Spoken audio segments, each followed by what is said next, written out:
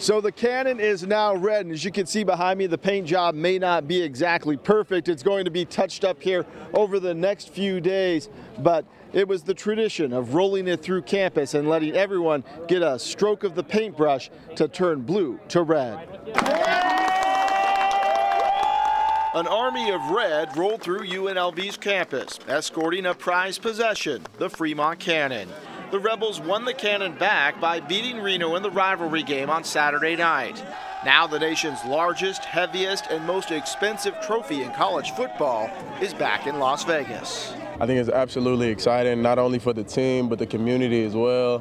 It just shows how much this really means, you know. It shows how much it really means to Nevada, or not Nevada, Southern Nevada, let me be specific, UNLV, you know, and these people, you know, so it's an absolute great experience. There we go. There was only one problem. It was still blue.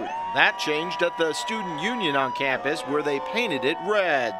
Players, coaches, students, anyone who wanted to take part was allowed to grab a brush. It's a UNLV tradition. You painted in front of the students and everything. This is really cool, man. It's a great tradition that we have going on here, and we just hope to keep it going on now for years after years. It's a great experience right now. And, it's a great feeling, too, and you see how much people come out and support us and are just happy that, you know, the Cannon's back in Vegas and staying for, for 364 days or longer than that. Now the goal is to keep the cannon red, a goal that's already being implemented by the football team. We talked to our guys in our team meeting today. Hey, it's great. We've won it the last 4 years. That's a big deal. But now can we consistently do it? Now, they're going to have a chip on their shoulder. They're going to fight to bring them back. And tell you what, we're going to dig in and make this a yearly tradition. Once the cannon is completely painted red, it is going to find its new home inside the UNLV football locker rooms inside the Lead Athletic Center. But once the Fertitta football complex is built and opens up in the spring, it will find a nice new home right there in the lobby for everyone to see.